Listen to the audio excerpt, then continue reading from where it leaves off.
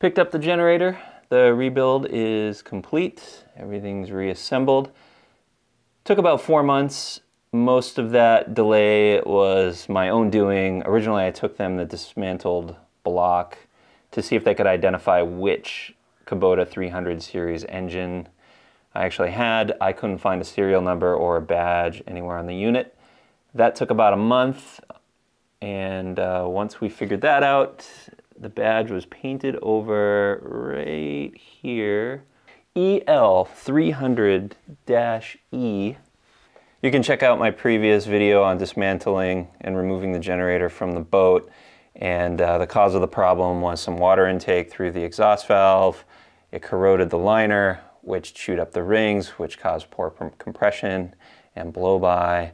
I had a bunch of exhaust blowing into the engine room through the breather hose. So once we identified the proper model, the mechanic was able to order all the necessary parts for a rebuild. See the first line of labor here, they didn't actually finish, which was to clean, blast, and paint.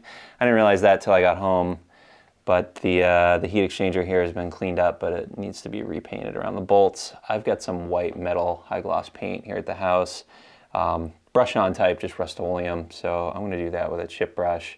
And then the head was replaced by the previous owner, and it was never painted, so you can see in here that's all corroded. I'm gonna try to, with a wire metal brush, try to clean that up, and I'll just throw some white paint on it to slow the corrosion. So the rest of the parts list is a new cylinder liner, ring set, new intake and exhaust valves, head gasket, cover gasket, some O-rings and other gaskets.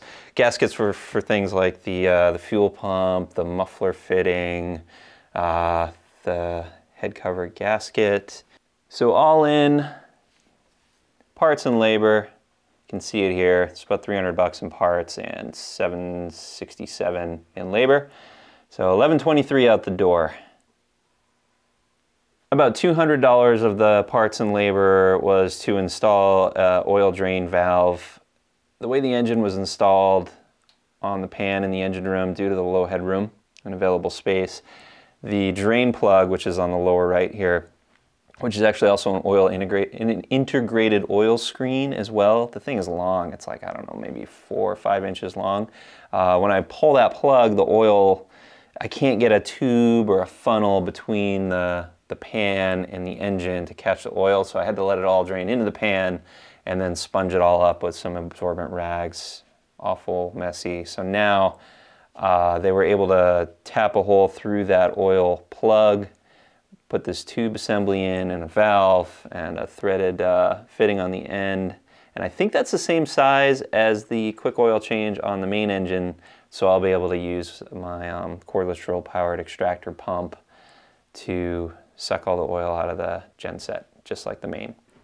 Next step is to clean up and paint, and I also need to lighten this thing to be able to lower it into the engine room by myself. I don't want to pull the head again since it's a new gasket and everything's seated, but same for the heat exchanger up here. So I'm thinking I'll pull the whole intake manifold, air filter assembly, and the muffler, which is the other black can behind the air filter. Remove those, and then the starter motor, that thing's got to be 10 pounds. I'll pull that off, and then the round piece of steel that the starter is bolted to actually makes a nice handle for lifting it. Here is the back side. I would love to pull the flywheel, but I don't have the tools to spin that bolt and keep the engine from turning over. And I see they bent the washer as a way to keep that nut from shaking off. There's already part of the flywheel assembly, the belt adapter. It's like a metal bell housing. That's back at the boat. And that thing probably weighed 5, 6, 7 pounds. So that makes it lighter. But you can see here the muffler on the upper right. I'll pull all that, and actually that could use some black paint. So yeah, I'll clean that up and paint it as well. And this looks like it's galvanized, this heat shield.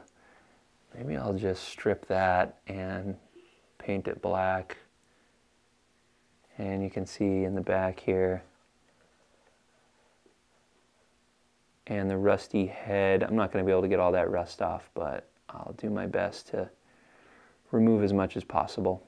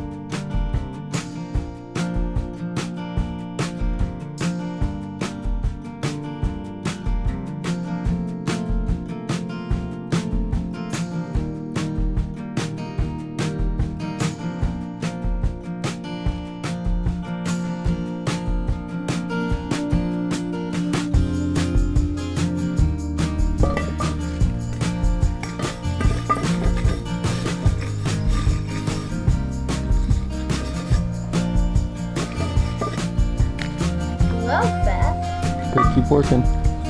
Get all of it for me.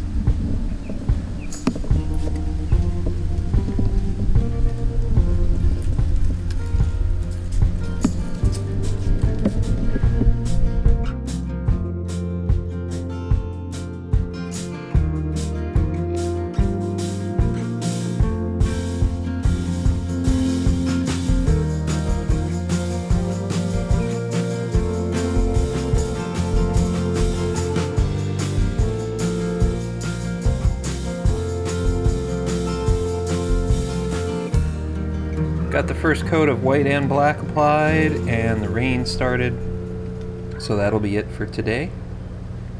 I'll have an update next week. Thanks for watching.